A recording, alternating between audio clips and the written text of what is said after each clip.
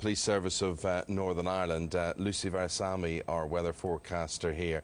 I think the thing that really surprises Lucy is we're all on the run-up to Easter and everybody thinks daffodils, primroses, it's all going to get a bit better. Yes, I mean, today's the worst of it, if you like. Much of Ireland was bombarded by sleet and snow through the latter stages of yesterday and overnight. That's now cleared away, and it's now sitting across much of Scotland and the higher ground of northern England and Wales. But statistically, we're more likely to get snow at Easter than we are at Christmas. Really? Yeah. Yeah. And actually, a couple of years ago, back in, I think, 2007 or 8, we had some snow across the south at Easter. Right.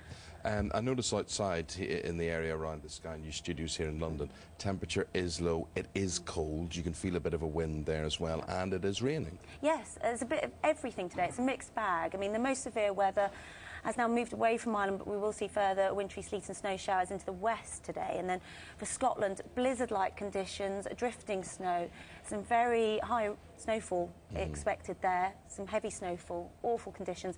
And the snow for England and Wales mostly across the north and Wales and across the higher ground to lower levels, a mixture of rain and sleet. So less of a wintry flavour down in the south today. But like you said, with the winds, significant wind chill, it's really cold out there. Is it going to improve? It is going to improve, yes. I mean, today, this is the graphic behind me. This is the midday snapshot. So you can see the sleet and windy, wet, wintry weather sweeps away into the North Sea. And tomorrow, a drier sort of scene for most of us. Just a few sleet and snow showers here and there drifting into the north and the west of the south, a mixture of rain, sleet and snow, but I must say that much of that snow across the higher ground, above 200 metres or so. Now, you and Charlotte are standing by to take in photographs from people watching this morning, and we can do that in a number of ways.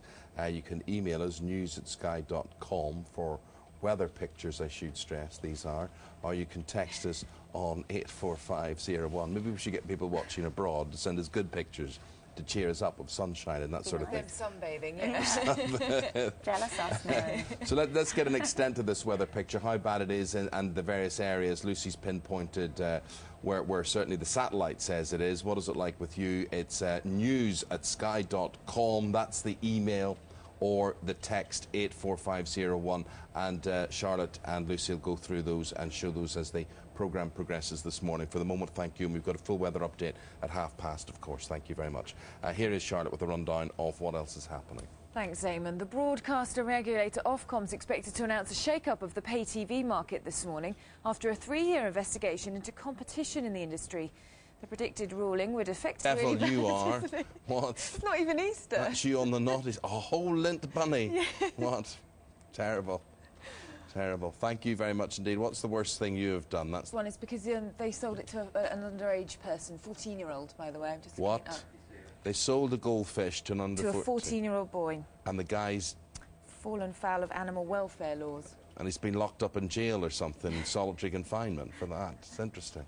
Right, coming up on Sunrise for more. Well, this ruling by Ofcom's come after 3 years of deliberation. Here to tell us all about what it means and what's going to happen next. Thank you very much. We'll look forward to that just after 7. Not looking forward to the sport, Jackie, with that. No. View of the situation. Well, what a day to wake up to this, eh? Yes, feeling more like winter than spring. Obviously, it's the 1st of April tomorrow, but not feeling very spring-like at all. Very cold, very wintry, strong gusty winds out there today, gales in exposure, so the wind will go right through you. It'll be a biting northerly wind. And added to this, some fresh snowfall, some heavy falls of snow across the north today. Now, I know you say statistically the weather can be quite bad come Easter, but when you put it all together, this must be the longest winter on record. It is. It's looking very much that way. I mean, we've had a milder spell, but it's been just a respite because we've fallen back into this cold plunge once more.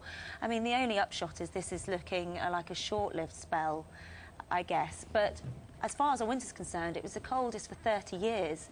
For most areas of Britain and Ireland. So that just goes to show it's a record-breaking winter and it's not over yet. OK. Will it get better today? It will get better today. I mean, today we're seeing the worst of it, really. The snow confined to the higher ground of northern England and Wales, to lower levels of southern Britain. It's mostly... Thank you very much indeed. We're looking for your views to build up a picture this morning, and you can email us, news@sky.com. You can drop us a text on 84501. TwitPic, you can do that as well. At Eamon Holmes, at Sky Charlotte, we're standing by with those. And whoever sent in an elephant from Kruger Park, we said where the temperature is what? 37 degrees. It was John Hughes. I'll get your photo up soon. He says, while you're enduring awful weather, I thought I'd share with you a view from the veranda of my holiday chalet in the Kruger National Park. 37 degrees. Thanks, John. Thanks. That's put us in good form. Here is Charlotte with a rundown of what else is happening. Thanks, Eamon. The broadcasting regulator Ofcom is expected to announce a shake-up of the pay TV market this morning after a 3-year investigation into competition in the industry. The predicted ruling would effectively mean that Sky is forced to reduce the prices it charges. All with the newspapers. An overview now. Lucy Verasamy, our weather forecaster here. Who would have thought? Tomorrow's the 1st of April. I know, it's feeling more like winter rather than spring. This has been quite well forecast, though. I was talking about sleet and snow greeting us Tuesday, Wednesday this week, and that was at the weekend. I'm not accusing you of anything, no. I'm just saying, has this been the longest winter I can remember? Yes, I mean, it's been relentless, hasn't it? I mean, it's been the coldest winter for 30 years. For Scotland, I think it's been the coldest winter for 50 years. I mean, it's record-breaking. It's going to be in textbooks for years to come, that sort of thing. And we've had like a milder respite, and now we've fallen back into this colder snap. But that's what it is. It's a snap.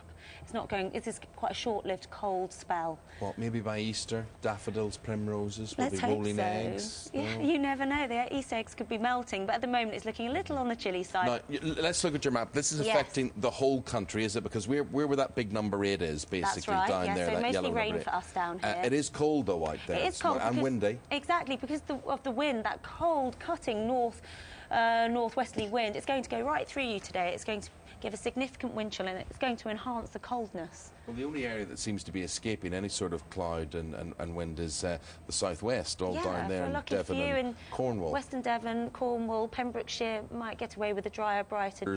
And Northern Ireland. Exactly, our map self-explanatory. You could do the weather, Eamon. Much of the snow across northern Britain, particularly across the higher ground of Scotland, northern England, Wales, that sort of thing. Lovely. I don't think all the soldiers watching around the world would be very interested in me doing the news, but we would love to see the pictures, and Charlotte standing by collating those at Sky Charlotte. You can also email these for Lucy and Charlotte, news@sky.com, and there's a text Charlotte with those details. Thanks, Eamon. New research suggests that breast cancer screening saves the lives of 2 women for every 1 who receives potentially unnecessary treatment. The research follows other recent studies which suggested the programme does little to save lives. Amy Lewis has the details. Bunny that I had last night, actually, because Brian's just sent me a message on Twitter and he said, don't worry about that. That's ensuring you have enough chocolate reserves in your system if you forget to have some one day. So that's a good point, isn't it? Yeah, very good point. Don't you feel guilty? Front pages of the paper.